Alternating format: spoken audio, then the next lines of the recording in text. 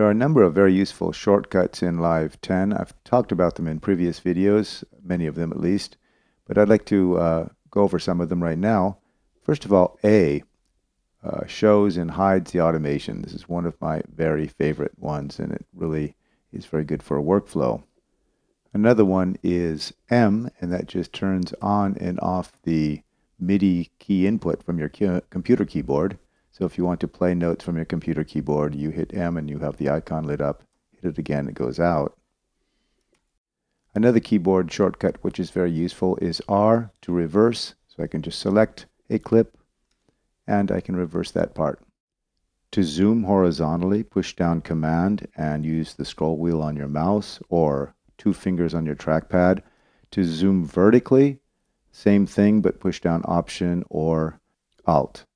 Another one is deactivate clip or a selection of the clip. Used to be you had to have to do this for the whole clip, but now I can just do a selection and hit 0, and that's deactivated. Hitting 0 again will reactivate that. When your insert markers in the arrangement view here, I can hit minus to zoom out and plus to zoom in. Of course, we can use that to go all the way into the sample level to the sample dots. Another nice one, if you want to collapse all your tracks, for example here, I really don't see the whole set at all.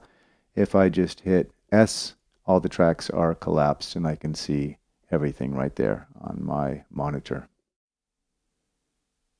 For collections, you can change colors in your assignments, in your tagging of your various devices or samples, whatever you're tagging. If I right click, I can see the numbers here and the colors and the names that I've named. But you can clear them all with a 0, and I can add different ones with my number keys here as well. You can find more shortcuts in the Live manual. I highly suggest going through that part of the manual.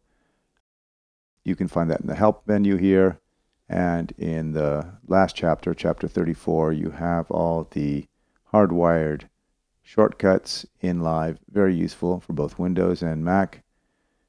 Again, I'd suggest going through those and maybe learning a couple every week or so to accelerate your workflow.